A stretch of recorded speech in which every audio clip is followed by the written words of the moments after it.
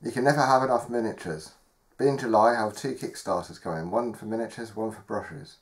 The first one has arrived, so let's have a look at the Kickstarter from Midlam Miniatures.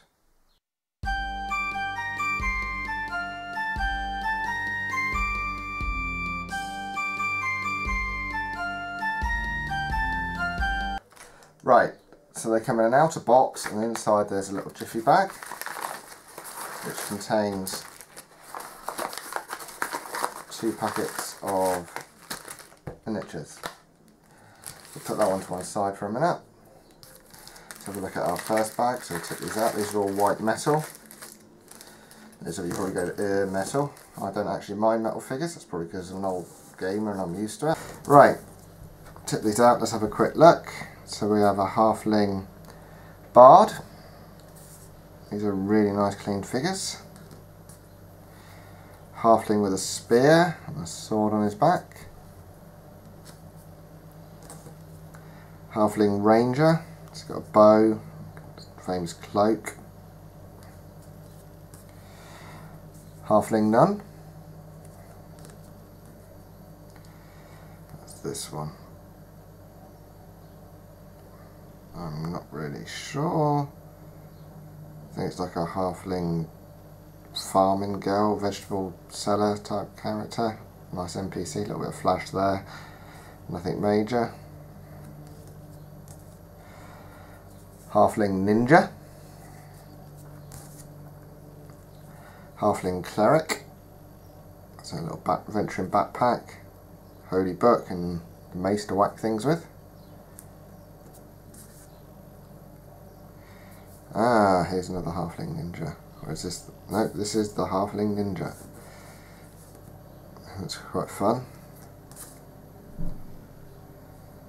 Another Halfling, could be a caster, a cleric,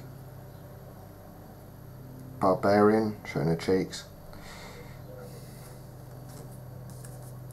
I'm thinking sort of Gold Moon from Dragonlance, which is a Halfling. And then we have a Halfling Adventurer. Another nice figure. Get my fingers out of the way so you can have a look. So that's the first bag.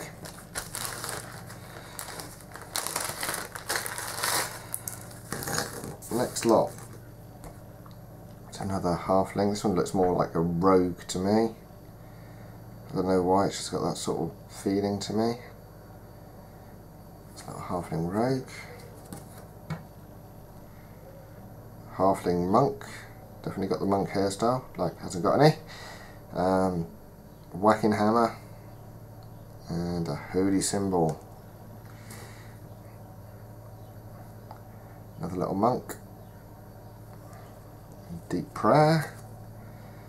A halfling sort of fighter, shield fighter. Little tank. Backpack on the back. Another bard with his ukulele, or lute I should say. Hey, he's quite a nice looking figure, very classical sort of design.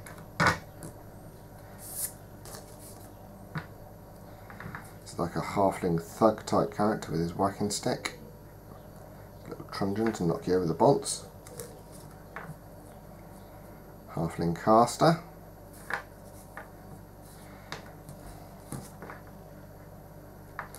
Halfling with an axe, probably an NPC, or the wild hermit halfling type character. Another proper halfling adventurer carrying a torch or a candle, a torch because it's got woodwork. It's adventuring backpack.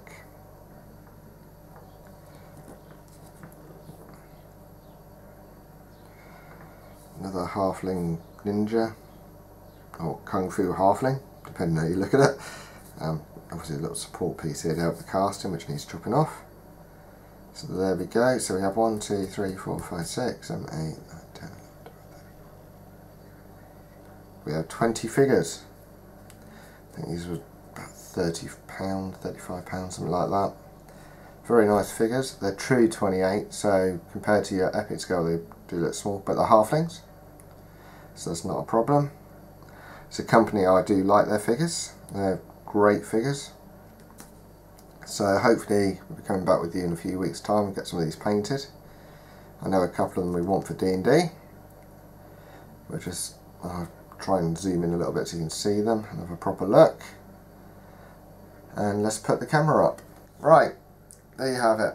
So these are the Halfling Townsfolk Adventurers from Midlam Miniatures.